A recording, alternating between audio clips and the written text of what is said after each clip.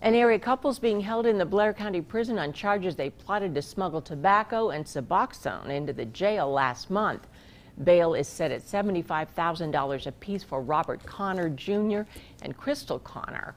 According to the criminal complaint, when Hollidaysburg Borough Police got a call about a suspicious package outside a house adjacent to the jail, they found tobacco and suboxone in it. Video footage from the jail reportedly shows Connor Jr. running to the house the next morning before running back inside the jail, and phone calls between the Connors showed they had plans to have the bag outside the house.